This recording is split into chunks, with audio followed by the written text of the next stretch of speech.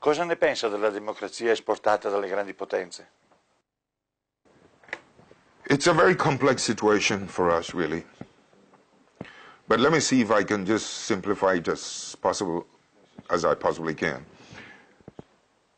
We've always believed in and we know the value of democracy.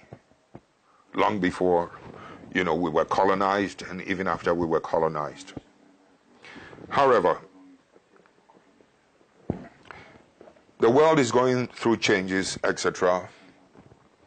We've been through the pain of colonialism, and today we're going through colonialism, neo-colonialism, in the sense that what I'm trying to say is that there was a time when we saw the white man, our colonial powers, as our enemies.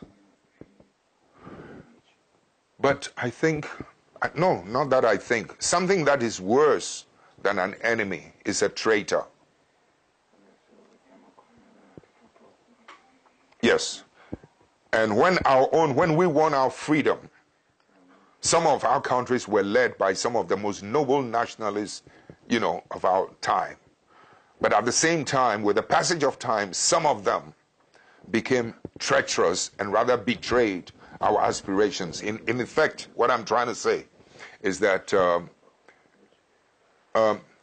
as bad as an enemy can be, I think something worse than an enemy is a traitor. We've ended up evolving in the process of trying to modernize. We've ended up being westernized to the point where, as I sit here before you, when I wanted to even name my children African names, heroic names, I'm a Catholic. The Catholic Church, or that character, back at home, said, no, I cannot. They'll have to be Catholic names. I mean, those Catholic names are European names. I went through an argument with this priest, and I said, listen, I have a right to my identity. Don't take away my identity. Okay? I mean, Christianize me if you may, but don't westernize me. There were times, my wife and I is a great graphic artist. We made some beautiful Christmas cards that depicted Christmas in an African setting. And the Christmas cards sold so well, even with Catholic nuns, white Catholic nuns. We wanted to secure the patent. I went to an office, the Registrar General's office, to secure the patent. Can you believe that this fellow African, Registrar General, looking at my black personality, black face, told me that, no, I cannot. This was long after independence, and that it's going to take about 3 years. I said, why 3 years? He said, it'll have to go to England. It will go to England, and it might take about 3 years before I'm granted the right to that patent or whatever it is, the register. In other words, in effect, what I'm trying to say is that, so I have no right to even my creativity. I create my own, you take it away from me, and you have to send it to the colonial power. 3 years later, when they have reproduced it, and I have no more right to it. So as an African, when you're talking about democracy, etc., let's put it aside. Let me bring you to the current modern situation since the collapse of the Eastern Bloc. And we have this unipolar world.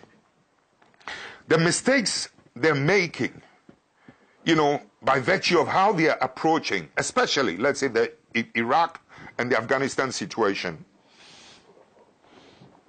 it is undermining international political morality. And what it's doing is that it's percolating downwards.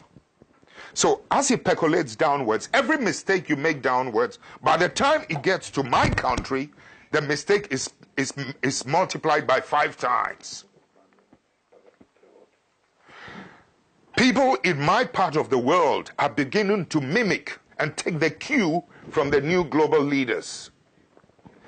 What does that mean? Let me give you one fine example. In America, you have Republicans, you have the Democrats. You have industries that are strong and independent enough to be able to vote or finance whoever they wish. So there's a certain element of independence. But you come to my country, when you're talking about export, the new situation over the last few years is that those who are in power today, in a setting, taking the cue from the new global power, Bush's America, the unipolar world, they are destroying every opposition. Any business they think is associated with with the opposition has to be destroyed. Containing some of, typically of my country, what is happening? National armed forces are being denationalized, and they're trying to tribalize the army. My dear friend, do you know what you're doing? You are sowing the seed of instability. And yet, in spite of this, Ghana made a beautiful example in my time, and I'm not taking credit for it. Our people did it.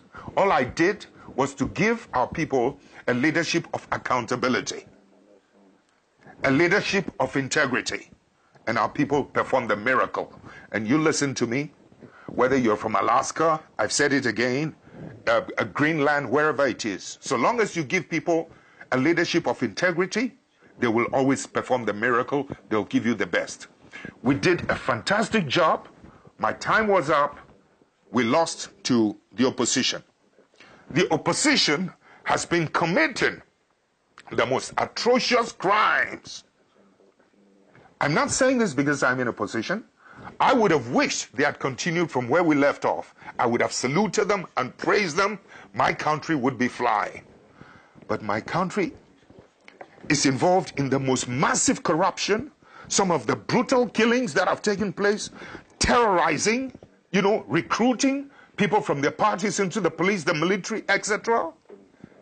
And yet, BBC, CNN, Sky, American, media, the print media are all quiet because they want to portray the image of that fine Ghana as a showcase for the rest of Africa, so that they can use Ghana, who has done so well from my time into this time, and they're keeping quiet about this atrocious, the image of this government, because they do not want to undermine. They have enough problem in Afghanistan, they have enough problem in whatever it is, so they do not want to lose the situation in Africa in terms of the new world order. The unfortunate thing is that I don't care who you, in Italy, in France, in Britain, America bring into power in my country. But I would wish you would contain them enough from declining into massive corruption and brutality and tyrannical tendencies.